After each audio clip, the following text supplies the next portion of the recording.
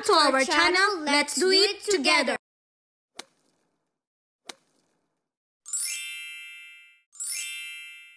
Mommy, can we cook peri-peri chicken today? Of course, my darling. For the ingredients, we're going to need white vinegar, olive oil, lemon juice, zest of lemon, black pepper, paprika salt, oregano, red onions, garlic, bell peppers. For the bell peppers, we like it roasted so it gives flavor and aroma for the chicken. So it tastes more delicious. Okay. Now that our peppers are all roasted, we will gonna put it inside the blender. I will put in all the hot ingredients and my little darling will help me to put these ingredients. Okay, let's do it. Can you put first the white vinegar? This one? Slowly put it inside. Okay. And then next is olive oil. Like that. Then next, what is that? Lemon juice. Yeah. And this one is what? Zest of lemon. Yeah. And this is paprika, salt, oregano, and black peppers. And we're gonna put all the onions. This is one red onions, and this is like 10 garlic. And we're gonna put everything, all of these roasted peppers. Now that we put everything in the blender, we're now gonna blend it. It's gonna be like it look like this when it's all blended. That's why I really like Ninja blenders. They really work so fast, right? Yeah. Now we're gonna put it in the saucepan. Now it's in the stove. We have to wait 20 minutes. Just keep on stirring like every now and then so that the sauce will not get burned under. Our sauce already boiling and it's getting thicker. So we're looking for this consistency, and then we're gonna taste the balance of sourness and saltiness, because this is a kids-friendly peri-peri chicken, so it's not supposed to be spicy. So for this, I want to incorporate like 2 spoons of yogurt. Yeah, like that. So it's gonna be like more tastier. For the yogurt, I like to use this Greek yogurt. From Kirkland. Yeah. We just bought it from Costco. So now, we have to taste it. Hold on, look at that. Wow. Now we have to see and check the taste. If my sauce is perfect. No, you're wrong. If it's approved by my darling. So we can put in the chicken. Here's our chicken. I already cleaned it. And I already marinated like 2 hours ago with olive oil, teaspoon of salt, 2 tablespoons of lemon. So we have to put like that on the chicken so it will not give some smell. And if you notice, I also put some plastic cling on my chopping board so it will not transfer the bacteria, the salmonella. So now I have to cut the chicken like this. We're gonna get the spine because we don't need this once we cook it. We just need the scissors. By the way, this is a kitchen scissors. I like using the scissors because it's more precise rather than the knife one cutting the chicken. There you go. I already took out the spine. Darling, can you hold better the camera? Can you stand a little bit like that? I want to show them how I gonna press the breast.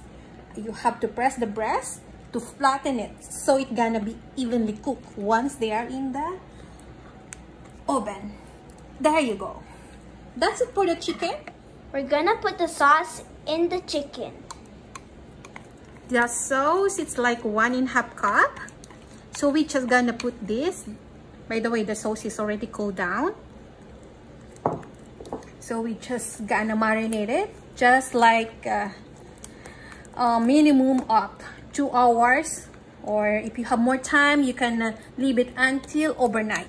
After that, after the marination, so it's gonna be tasty. Then we're gonna cook it in the oven under like 350 Fahrenheit for 1 hour and 20 minutes. So basically, it's gonna be look like that. Make sure everything is incorporated. Everything has a sauce.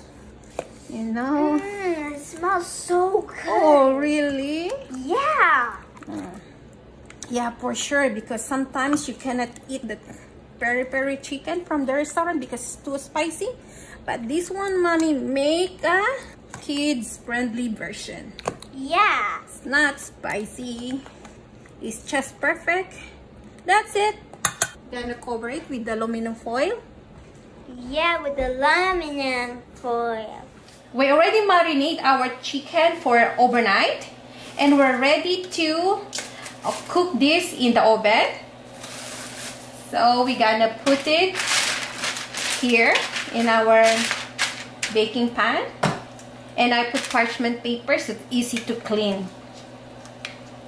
So I will put it just like this. Exactly like that. And I want to put this thing, it's good. Also, there you go. Okay. I'll put the sauce.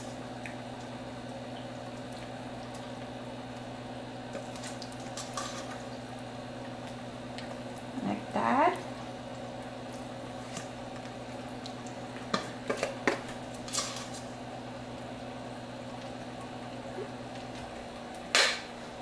And we're gonna put it in the oven for 1 hour and 20 minutes.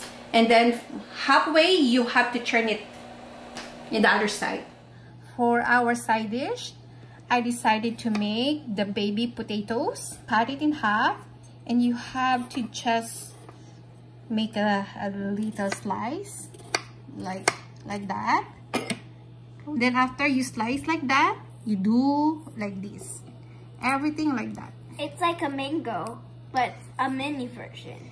Yeah, just like once we cut the mango, and you do like that. Comment down below If you know what's the shape is this, what you call.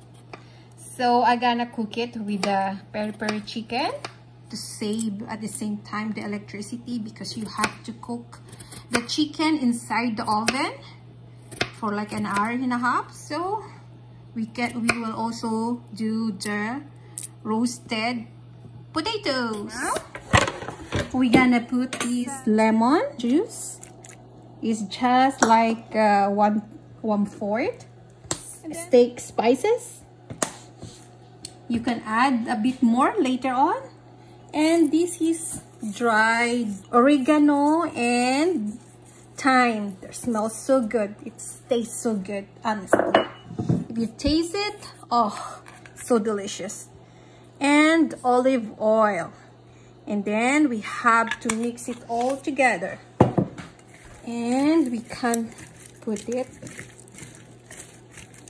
inside the oven. We're just gonna paste it down.